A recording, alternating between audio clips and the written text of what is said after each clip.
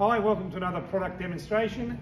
Today we are talking SP Tools battery analyzers, and particularly all of our resistance style analyzers. So we're going to go through the whole program. There's 3 models in the range, and we'll look at each one, what it can and can't do, and then go through from basically your starter model right through to our top of the range model. So starting here, this is our very basic battery analyzer, 12 volt, 61060. This is basically just a battery analyzer only, has no other function.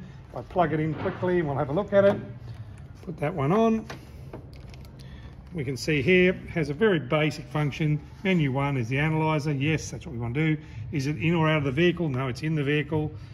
And are we doing a CCA test? Yes, we are. It's currently there at 500. So we should be able to, rate that up to 600, which is what the battery is. There we go, enter, and now it'll run a test, and it will give us a result on the screen. There we go, 12.1 volts, 345, internal resistance is 9.5 milliamps, the health is 33%, and it suggests, and the charge is only 16%. It's a good battery and needs a recharge. So that's our test 1. Test 2, or tester 2. This is a little further up the scale, so it has the same function as that in the battery tester, but it also has the ability to test your alternator and your starting system, so it tests all 3 systems. Put that one on quickly, and I will quickly show you. As you can see there, actually this has a 4th function as well. So not only can it do a battery test, it can also do a, so let's go back, it can also do a quick test, which means you can set it up quickly so you can repeat the same test over and over and over. We won't do that for this function. We'll just enter here into battery and vehicle, and it'll say, do we want to perform a battery test, a cranking test, or a charging test? Enter, it gives you some instructions on how to run a more accurate battery test, turn the headlights on and off. We won't do that for this thing, but just so you say we have done it.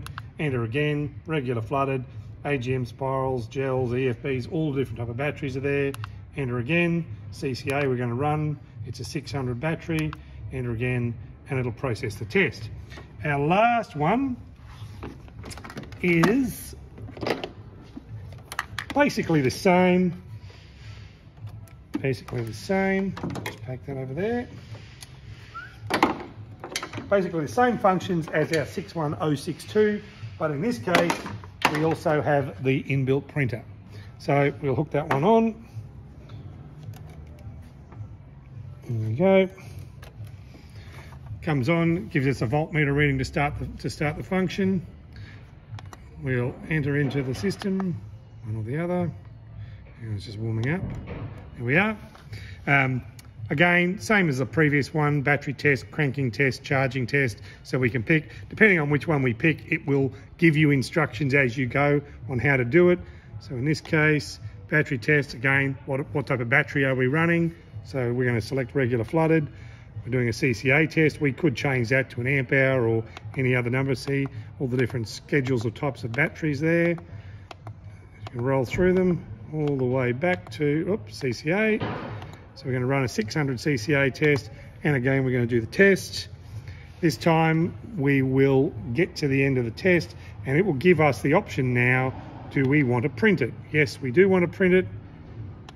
Hit our thing, and it will print out our data so that we can show the customer the results of the test that we performed in the workshop. And there's our print result with the date and the time and all the details of the battery. And that's our 3 testers.